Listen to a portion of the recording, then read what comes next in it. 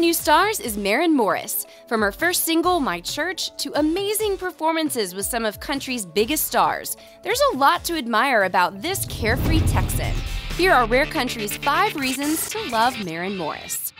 Number 5. Dear Hate. On October 2, 2017, all of the United States was heartbroken following the murders and injuries of hundreds of people at the Route 91 Harvest Festival in Las Vegas. Like so many country artists, Maren spoke out, releasing her song Dear Hate, which she had written after the 2015 church shooting in Charleston. It can be difficult to process tragedies on this scale, but Maren's song, where she's accompanied by Vince Gill, surely helped some of us heal in some small way. Number 4. Her style is on point. There's a lot of pressure on new artists when it comes to how you look, and so far Maren is knocking it out of the park.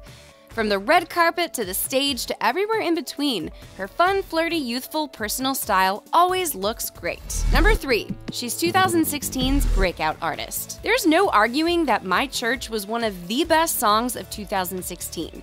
Released that January, it was Maren's debut single on her debut studio album, and it won her Best New Artist of the CMAs that year. And in 2017, she took home the Grammy for Best Country Solo Performance. Not too bad for her first go-around. Number 2. She's a proud Texan. Of course, country stars come from all over the world, but Texas in particular has gifted us with legend after legend.